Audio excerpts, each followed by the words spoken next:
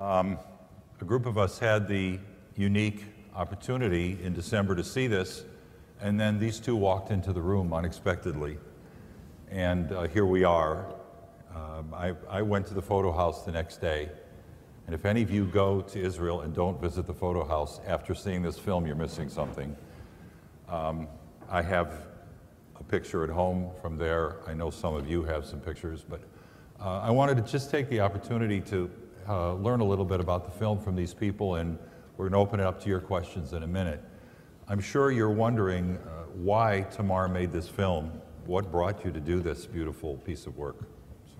So first of all, I would really like to thank Allan and the amazing group that came to see the film in Tel Aviv. We're very, very excited to be here, and I really thank you for this amazing opportunity to show. I mean, it was really your vision to have us here with the show, with the film and the exhibition, so we're really excited.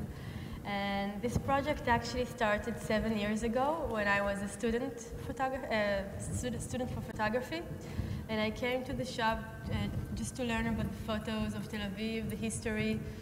And when I came into the shop, I met Miriam, and I just fell in love immediately. I fell in love with her and with the photos and the shop, and she was then very young. She was 92, and I immediately thought that, wow, she'll be. I mean, this woman is amazing, and a film must be made about her.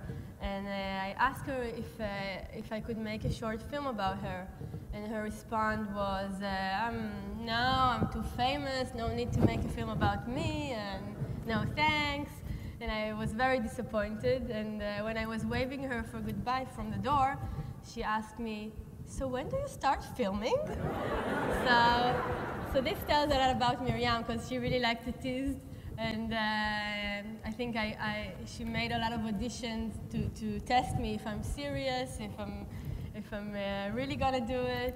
And through this period of time, we became very close friends. And so I made this short film about her. And when I was the name of the film was The Iron Lady and the Photo House. And when I finished the short film, one of the times that I came to visit her, I saw this very cute guy sitting next to her, and realizing this is her grandson. And the minute I understood the interaction is so special between them, I understood it. I didn't finish anything right now. I'm only beginning. So this is how I really started Life in Stills. And it's been an amazing period of time to be able to share those very intimate moments of Miriam and Ben. They really opened their hearts to me and allowed me to be part of their life, and we became really like family by the end of it. So Ben, why did you and your grandmother agree to let Tamar and her camera into your lives so intimately? Well, it's a hard question, you know. When I came to the shop, it was already after Tamar was there filming her for, I think, 2 years. And I just came to visit, and she captured me and didn't let me go. She had a lot of complaints that I'm working in another place, and she really wanted me to stay there in the shop. You're talking about Miriam, not me. Yeah. No, I'm talking about Miriam. Sorry. And she used to be so envy for me, and didn't let anyone else come near me. And I remember when customers used to come and talk to me, she was faking phone calls and saying, "I'm sorry, it's a call for America. Ben has to go now. He has to." And everybody was nudniking for her. And so I kind of entered this atmosphere with her. And then I already saw Tamar's short film, and I really liked it. And then Tamar came to me one day and she said, "You know what? I feel that you and your grandma has a really special relationship, and I'm thinking about continuing this project." And for me, it was like the best thing that she could say, because I was so honored that she even takes interest in my life, in her life, and she wanted to make a film about my life. So immediately I said yes, of course. I mean, everything is open. And of course, Miriam, you already saw in the film, she loved attention so much. So I think that's the reason. So Ben, speaking of your grandmother, she kind of represents everyone's memories of their grandmothers from Eastern Europe. You literally sit on her seat, in her seat, on the bench of leaders, which I had the privilege of sitting on, actually with bench. You. Right. And by the way, you didn't see all the pictures, all of you, of Ben-Gurion and Rabin and Sharon in their very younger days. They're very, very special, and they're all there in the shop. If there was one lesson she taught you that impacts you right now, what is it? Well, I think the strongest thing that I learned from her is always, always, always look at tomorrow. You know, a sample. For example, when she was I think, celebrating 97. The next day, she told us, someone asked her, how old are you? She said, I'm 98. It was always like that, always thinking about tomorrow, always about the future, never go back, never think about the past. And obviously I'm not like that because I'm dealing with the past all the time.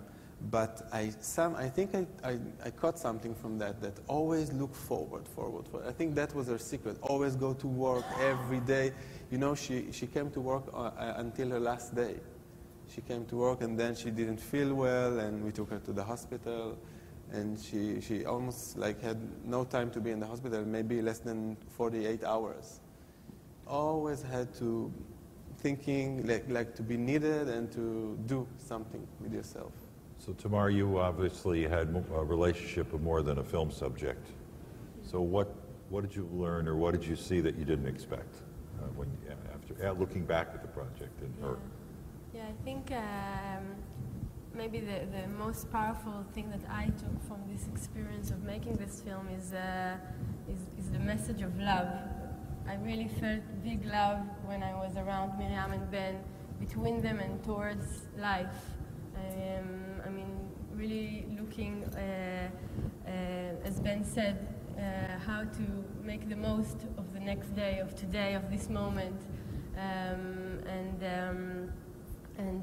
For me, it was the strongest thing to know that this is like one of the secrets to live longer and live good, is really to love, to be patient, like Ben was to Miriam, to be tolerant, and for me, her character was, I was inspired to do that film because of that. So one more personal thing, and I asked you each this question when I was sitting with you the day after seeing the film because it was so curious to me. How did you happen to be there when the robbery happened? Oh, okay. That's a very special moment while making the film. Miriam and Ben, were really sharing me everything. It means that Miriam can call me, tomorrow at 9 in the morning I'm going to the hairdresser. Would you like to come and shoot? She was really opening her life to me and letting me know everything on her schedule. So it came from this kind of routine things and until this very extreme situation when I got a text message from Ben in the middle of the day. My grandmother's apartment was broken into, and I was very shocked because I didn't know how to react on it because I was not sure if it tells me because he thinks it's related with the film or should I go there with a camera, without a camera? I was very, very confused.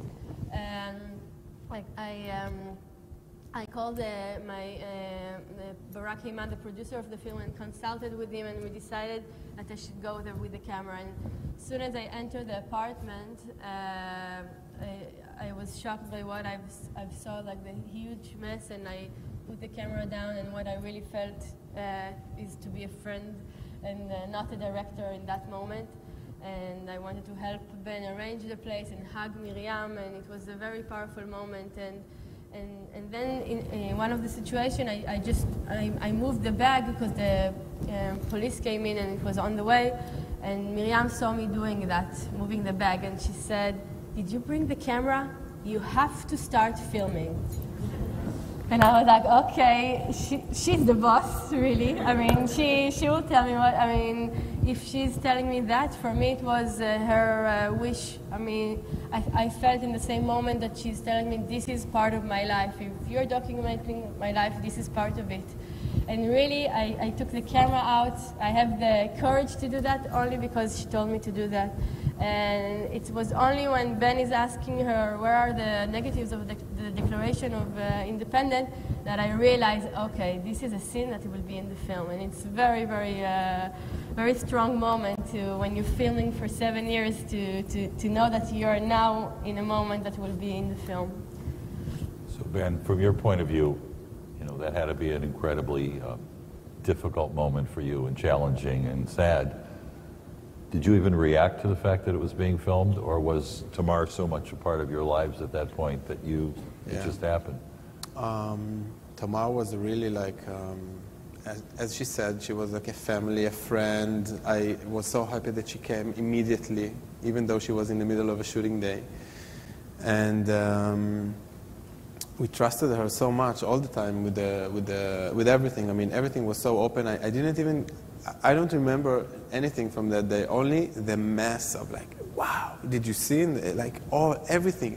They took out everything was on the floor, all the rooms. It was a disaster. And then when I asked her about the negatives of declaration and I opened the box and I saw it's empty, it was terrifying. And until we found it, I don't even think that I was aware, where is Tamar, what is she doing? Just the presence of her there gave me so much somebody you love is there also with you and sharing with you this moment and trying to deal with my grandma because she was broken. And after that, a few months afterwards, I mean, she didn't recover from that moment afterwards because it really, she used to wake up in the middle of the night and go to the door at 3 o'clock in the morning thinking that she heard something. I mean, it really hurt her confidence, and it was so bad. So one of the things that struck me, seeing the film, visiting the photo house, and thinking about that scene, was what your grandfather had captured about the history of the State of Israel. I don't know if you caught it in the film. There are 1 million negatives. Think about that number, 1 million negatives. And if you go to the shop and you open the books, pictures are all there, labeled by Rudi. And I think he also built the cabinets that they're stored in that you saw. So this might be a tougher question for you, and then I want to open it up to all of you. So as Israelis, is there a message from this film about Israel? Is there something you want this North American audience to hear? Because this is not like any other Israeli film I don't think that any of us have seen. Yeah. Is there something you want as the filmmaker? For me, I think the most maybe exciting thing was that we premiered the film in Czech, which is where Miriam and Rudi was born, in Prague, in the International Film Festival. And we got a mention award from the student jury. And they wrote in their statement that it's the first time they see a film about Israel that doesn't deal with the conflict. And they kind of discover that Israeli life could be very human and touching, and just give them another view of Israel. And for me, it was showing this internationally. It's very important because we really have lots of film that deals with the conflict, and very few that doesn't. So knowing that it can expose people to Israel in a different point of view. Ben, anything from your point of view? Yeah, I mean, I'm dealing with this huge archive in the last 3 years, my goal, and I think that's what I promised to my grandmother, to try to preserve the negatives. It's not digitalized. I mean, only like, let's say, 1,000 from all these million negatives. And I think that's the mission I took on my shoulders, to try to bring it out and maybe find someone to help us like preserve everything and put it in the computer and backing everything up, because it's sitting in this wooden cabinet, and it's so vulnerable, and it's their life work, but it also tells the story of Israel. I think it's the biggest private archive in Israel, and that's the problem. Because it's private, it's hard for us to get support from the authorities, but that's my mission. So does anybody in the audience want to ask either of our guests a question? Yeah, I can't see, so... Okay. How much trouble did you go through to get the camera into the meeting with the governmental planning? Well, that was a really amazing story, how I got into this committee, because I've been trying to work on that for 2 weeks, and nobody let me in. And I think the day before, I was talking to my mother and accidentally saying something that I have this meeting I'm trying to get in, and she asked me, and I always laugh about her when she wants to know names. She was like, "Oh, come on." And she asked, "Well, who's the responsible of the reading?" And I said his name, Doron Sapir, who is the how do you call it? He's the advisor for the Tel Aviv municipality, and I said, "Oh, my cousin is a friend of his. Let me call her." And I was like, "Okay." And the next day, apparently, my mom's cousin, were having lunch with him. So in the lunch, the same day, I got this authority to go in, and I was shocked that I was there. In America, we call that Jewish geography. In Israel, we call it protexia. Okay. Exactly. Sandra. I just want to mention that Doron Sapir ended up really helping Ben to preserve the shop. So after they demolished the building and rebuilt it, they will go back and have the same store, which is a great success to this struggle. Sandra. The dialogue, the conversations between Ben and his Savta are so touching and so tender. Can you tell us how much of this was spontaneous and how it occurred? Yeah, I always say that I could be amazing, maybe a script writer, but I could never think about these really amazing jokes of Miriam or Ben. It's really their own text, and I was just there for really a lot of hours and days with them to have captured those moments. But it's you have to have a really crazy imagination to think about all those conversations and to script them. Once you started, how long did it actually take, once you started in with Ben, to do the movie? Altogether, since I met Miriam, was 7 years. I met Ben 2 years afterwards, so it's 5 years since I started this. We have more than 250 hours of footage. I'm watching. We'll take 2 more questions, and then I want to wrap this up because we know we all want to get to the next event. Margie. So, Ben, I was wondering, the largest story of the narrative of the State of Israel, but the other story that was very compelling was the tragic story of your life with your parents. And so I was wondering what the experience was for you personally to be so open, as you say, and to be sharing this painful story with the challenges that you had with your grandmother, which you shared in the movie, her perspective, your perspective, and I was just wondering what that was like for you. For sure, it's really hard, and every time I feel exposed a little bit, but I trusted Tamar so much because the way that she dealt with us, and she always put us in before the film and our feelings before the film. You know that we didn't see any of the materials, only when the film was finished. That's how much we trusted her.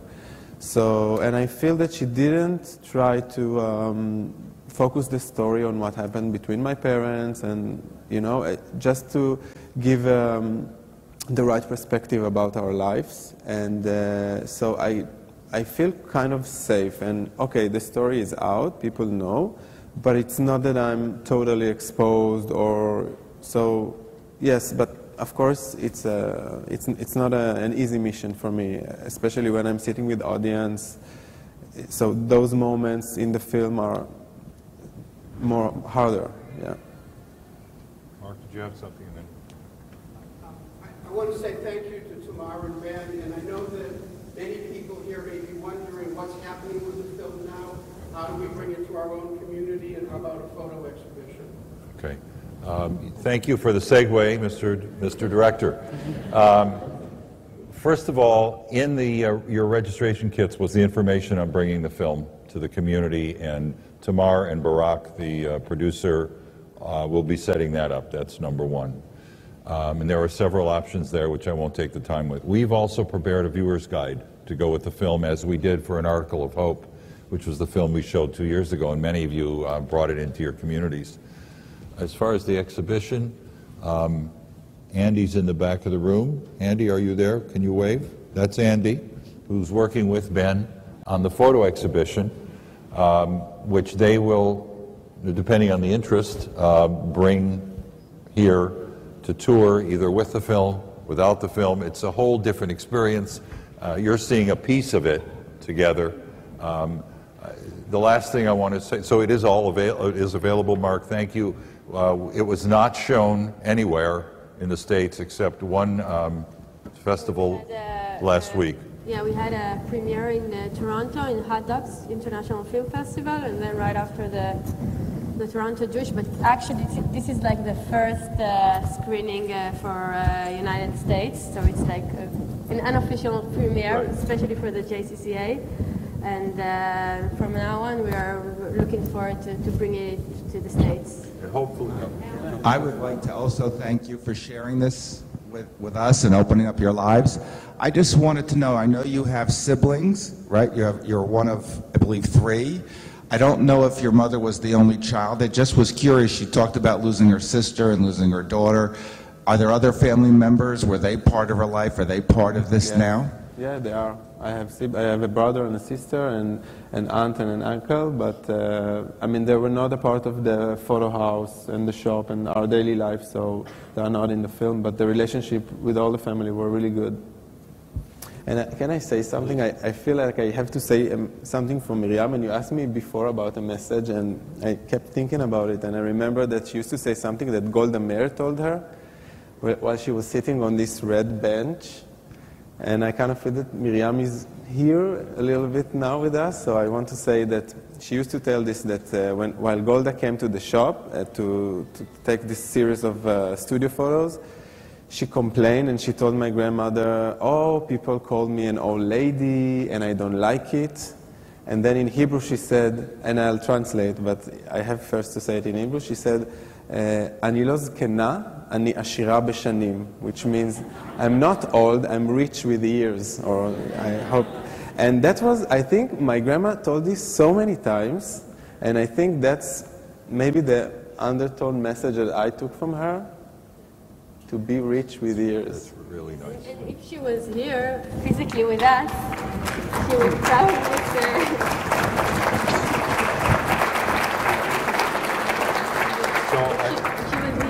She would probably say, you know, the destination from Tel Aviv to New Orleans is the same destination from New Orleans to Tel Aviv. So you're all welcome to visit Ben in the shop. Yeah. So 3 things to close, then I'll call on Gary. 1, every one of us was thinking, I'm sure, could we put our grandmother in the snow to do snow angels like that? The picture I have in my office, actually Tamar took, and it's the picture on the poster for the film, but it was taken that day. With the little hat. I love it. I was actually sitting in the shop with the 2 of them. The second thing I want to say is there are outtakes of the film which we didn't have time to show, which are absolutely precious, hysterical. It takes your emotions up and down and up and down, and you know, I wish we had the time. We didn't. Third, to show you the power of the experience, the next day after we saw the film at the Cinematheque in Tel Aviv, our group, and Carol will bear me out along with those who are in the room, we had free time. I hung out with Ben and Tamar at the shop for hours, and every single member of the group, one-on-one or 1-on-2, came in because they felt they needed to be there. So I think that the experience of this is not only the experience with the film, but the experience of connecting in this very new way to Israel, and I hope that we've given you just a teeny little flavor of something very special. Gary. Thank you to Tamar and Ben.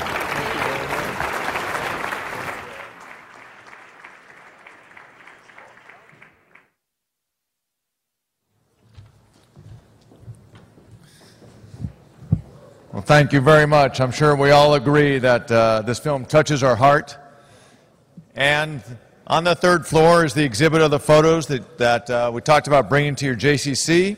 And they do have prints that you can purchase up there as well. It'll be there through tomorrow. Just a reminder about the 7 p.m. Party at Tipitina's. You need your little blue wristbands. Don't forget to bring those to get in there. It's an easy walk over there, or there will be shuttle buses leaving out of the second door on this floor. Tomorrow morning we begin with the size of city at 8 a.m. At 9:15 we'll share our findings on several initiatives, and you can choose the one you're most interested in. And we have our final plenary at 11 a.m. tomorrow morning with Chris Brogan, the social media expert, on how to retool your communications at your JCC. Have a great evening. We'll look forward to seeing you at Tipitina's, and enjoy it.